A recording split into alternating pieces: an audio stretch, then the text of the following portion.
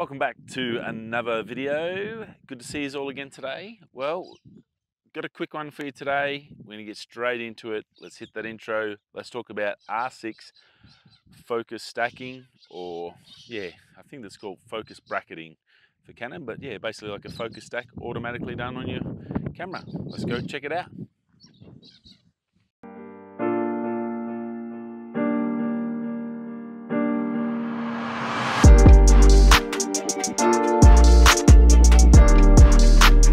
Bit of a tech tip this week.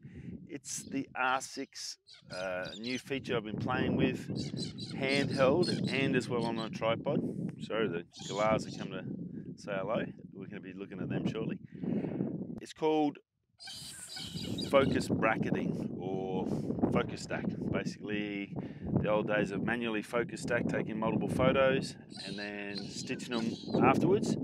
Well, with the new cameras, the new mirrorless cameras, all the digital tech and wonderful stuff, well, we get some other fun stuff, which is Canon's got a feature called focus bracketing. I'm pretty sure that's what they call it in there. I've been playing with it the last couple of days while I've been here at work. You can actually use it handheld, which is cool.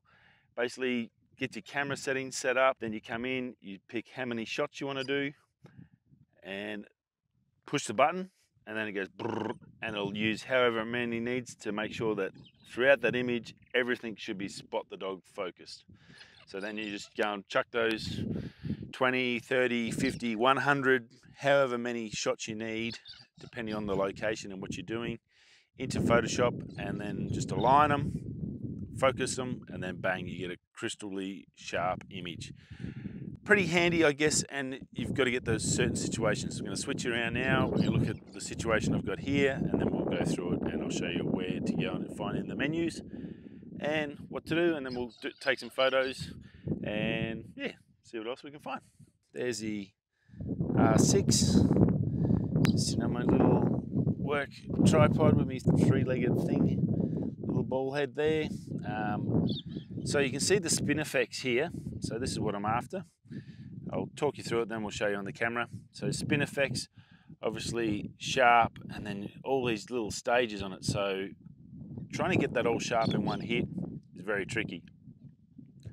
And then the main subject matter is this, I think it's a eucalypt or a gum, might be a gum or something. I'm definitely no tree expert.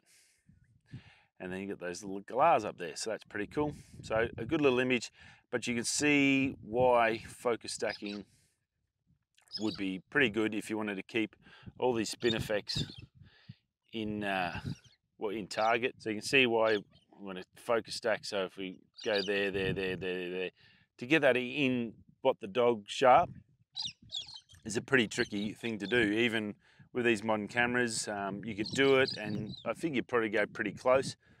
But why not? If there's an automated feature there that does it for you, well, that just takes one thing out of the occasion. Now I've got it on a tripod. You don't, as I said before, you can do it handheld, so you don't need to have it on a tripod. So that again makes it really, really useful. Mostly focus stacking, you try and get it there, but because it does it so ridiculously fast, and you'll see what I mean when I do it, it negates that ability to, or that necessity for you to have a tripod. So realistically, you'd be walking handheld around and you could come and do a focus stacked image of this. So the galahs are having a bit of a blue, not happy. Someone hasn't paid the rent. He's been out all night and come home and not told the missus where he's been. Okay, so I've got the R6 on. So I don't know if we can see all that. I'll take that info out. So you can see the image we've got there. So that's what we're looking at. Gone vertical, obviously, and then it gives a stretch, 24 mil or a little bit above 24 mil. That's sort of what we're looking for. Rightio, so go into your menu settings. Now, it's in the main camera one, so obviously you want to go to 5. If you've got focus bracketing set on page 2, I think it is, you need to take that off. So see how that's grey, because my automatic settings are over here. I've got that on, so I'm just going to turn that off. Right, and I'll come back to 5. So focus bracketing disabled, we're going to go in and enable that. Now, number of shots. So this is how many shots you need. 100's a lot, obviously. I just did a test run of, I think 50 here, and I didn't even use that many. Now, it's not gonna take exactly 50. It's gonna calculate through the focus spectrum what it needs to do, and then it'll take it. So you just need to allocate yourself enough that you will have enough to get the amount of focus you need, if that makes sense. So I've got 50 there, which is tons. Okay, focus increment.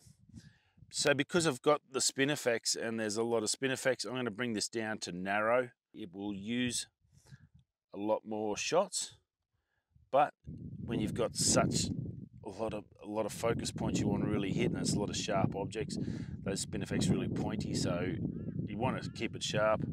We're going to take that down to 1, and then I'm not using exposure smoothing, so we're pretty happy with that. And that's all you have to do.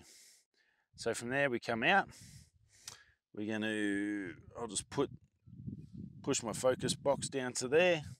That's locked on, and then now watch. You have to watch this pretty quick because it will happen very fast. Ready, set.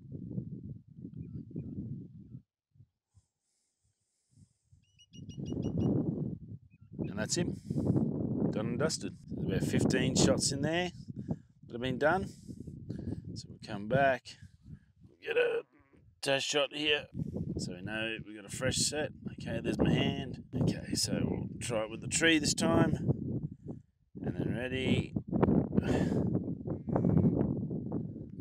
Boom. That quick. That's all it does. So it'll go through, take a focus shot, and then you'll come through, and we'll see how many we've got here. 1, 2, 3, 4, 5, 6, 7, 8, 9, 10, 11. So it took 11 shots. So even though we had 50, it's worked out, it's calculated we need 11 shots to get this focus. So that should be pretty good. So I should be able to now take that and put that into Photoshop and get a nice sharp image that covers that whole area. So we'll see from the front all the way up into the tree, and the background should all be in focus. So yeah, pretty cool.